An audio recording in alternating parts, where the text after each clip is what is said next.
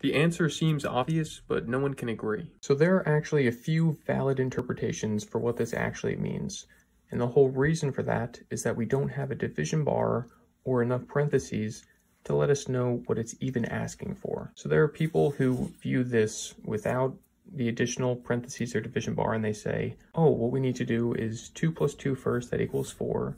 And then we'll do 8 divided by 2 times 4, which is just 8 divided by 2 times 4. Multiplication and division have the same level of priority.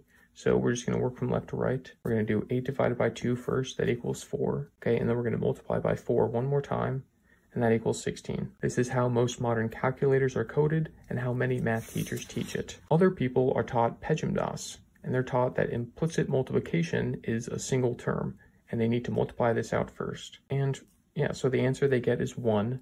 This is an older convention, and you know, if your teacher taught you this and then you saw it on a test, well, you'd know what they meant and you'd still get the right answer. But when we put this question online and we don't use division bars or parentheses, all of a sudden all the people who learned it one way or the other are going to argue for 16 or for 1, when in reality we should have just made the question a lot clearer to begin with.